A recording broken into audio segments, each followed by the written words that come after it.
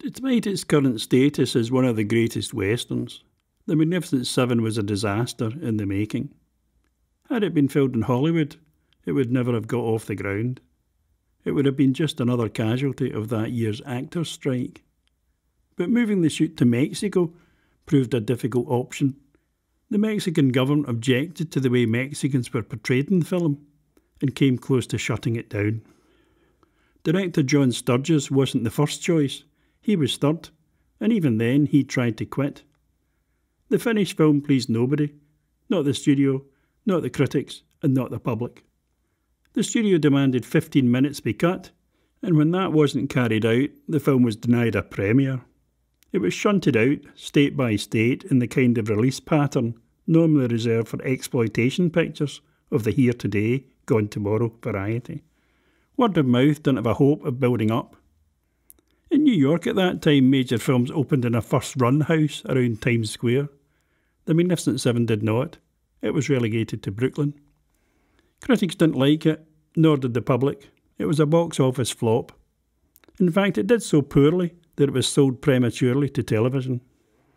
But then something strange happened. By the mid-1960s, it acquired an all-star cast. In 1960, Steve McQueen was little more than a rising television star. By 1966, he was a big box office star after The Great Escape and The Sand Pebbles. In 1960, James Coburn had merely been another wannabe, but after Our Man Flint in 1966, he too achieved stardom. Horst Buchholz had received top billing in a string of pictures. Robert Vaughn, another relative unknown, now had a global following as television's The Man from U.N.C.L.E. And Charles Bronson was on the verge of stardom after breakthrough roles in The Great Escape and The Battle of the Bulge. So even though the film had been shown on television, it was reissued in a double bill with the sequel, Return of the Seven. There would be 2 more sequels, and each time they appeared, so did the original. The sequels followed the rules of diminishing returns, but that didn't happen to the original. Revenues kept growing for The Magnificent Seven, so much so that it achieved the virtually impossible feat of making more money from its reissues than on initial launch. And by then it had become recognised as a Western masterpiece. More than that, it had become iconic. It had the Man in Black, Yul Brynner, and Mr. Cool, Steve McQueen. The taciturn Charles Bronson and the monosyllabic James Coburn offered a different kind of sidekick. It was seen as the link between the old West of John Ford and Howard Hawks and the new, more violent West of Sergio Leone and Sam Peckinpah. In previous westerns, cowboys raced to the rescue out of love for a woman, out of revenge, or out of a sense of duty. Never for anything as shabby as money. But this was a more realistic example of the genre. Mavericks have been driven to the borders of civilization, where they hoped to escape the past. Instead, it caught up with them. Down here, when the law-abiding were confronted by the lawless, they no longer went straight to the lawman. Instead, they hired mercenaries. For an action-packed western, The Magnificent Seven begins with a piece of such subtlety that you probably won't notice it. The credits appear over what looks like a tableau. Mountains in the background, ricks of corn in the foreground. At the end of the credits, the tableau comes to life. A tiny figure walks out from behind a corn stack. A few seconds later, tiny horsemen, the Mexican bandits about to terrorise the village, enter from the opposite side of the frame. This is a far more subtle picture than generally given credit for. Although the protagonists often verbalise their intentions, it's the visual that gives away hidden emotions. Charles Bronson hands a child a whistle. Steve McQueen looks wistfully at women doing the laundry. Robert Vaughn braces his back against a wall to avoid combat. A young female villager displays her true feelings for Horst Buchholz by soundlessly dumping food on his plate. It is a violent film that questions the nature of violence, whether being a gunman is fulfilling or self-destructive. It's a film about standing up or giving in. The young Buchholz idolises the gunfighters, but the gunfighters themselves are a disillusioned bunch. Their calling has brought them neither wealth, roots, nor satisfaction. When we first encounter Yul Brynner and Steve McQueen, they're drifters, and impoverished at that. Charles Bronson chops logs to pay for his breakfast. Robert Vaughn is on the run and behind the rent for his room. Only James Coburn appears self-sufficient. But they're also poor. They're willing to take on a job lasting 6 weeks for a paltry $20. They might have a code of honour, but then again they might not. Mexican bandit chief Eli Wallach sees them as no different to himself. The villagers fear them as much as the bandits, to the extent of hiding away their women. Of the 7, Brynner and Coburn are the only 2 willing to stick to the letter of their original contract. The climax of the film might appear to be the battle royal at the end, but in fact the emotional high point is taking place some time earlier. That's when the gunfighters take inventory of their lives. What do they have? Nothing. No wives, no children, no homes.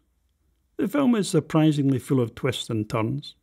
The bandit leader is far more affable, a benevolent dictator, than such a role normally demands. And he's pretty savvy, so that at points the movie becomes a game of cat and mouse. The villagers go from despising the gunmen to hailing them as heroes to betraying them again. The 7 gunmen trap the bandits, only to be trapped in turn. And it's all held together with terrific verve. The tracking camera has never been better used. As well as 2 knock-'em-dead battles, there are several outstanding scenes. Brynner and McQueen team up to help bury a dead Native American. The quick-draw skills of Bacalts are tested against the speed of Brynner's hand clap, and there is the knife-throwing expertise of James Coburn. Most movies don't waste time introducing secondary characters, but in taking all the time in the world, Sturges gives the audience investment in these men. Action supplies all we need to know about Brynner, McQueen and Coburn. Brad Dexter is established as the greedy one. Young Bacalt's the one most likely to get his head blown off. Only the shifty Robert Vaughn and the inscrutable Charles Bronson remain mysterious. The movie stuck roughly to the source material, The 7 Samurai, which was made in 1954.